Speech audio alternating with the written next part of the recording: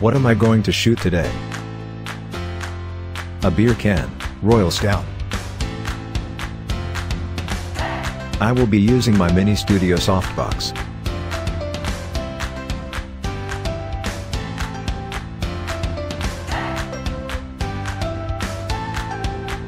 I just wanted to make use of this square diffuser. I just grabbed a box, and used it to support my wooden dark base, so that I can shoot from a lower angle. I then placed the Royal Stout at the corner. Since I have some dried wheat, let's prop it up a bit.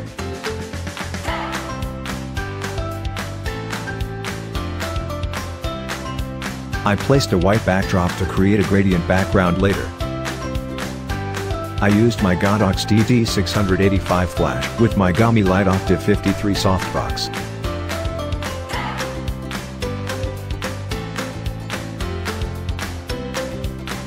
I placed this combination with the square diffuser on the left side of the subject. Some light should spill over to the backdrop to create the gradient background.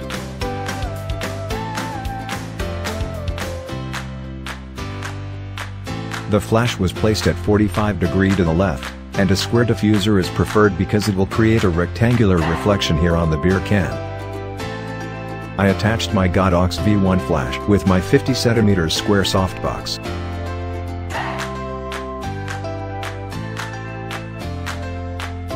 Also placing it at 45 degrees to the right of the subject.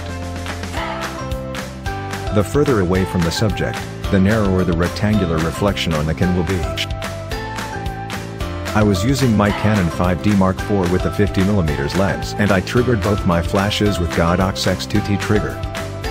My camera was set at ISO 100, aperture at f5.6, and shutter speed at 1/200 of a second. I set my Godox TT685 at 1/64 of power, and my Godox V1 at 1/128 of power. Let's take a shot.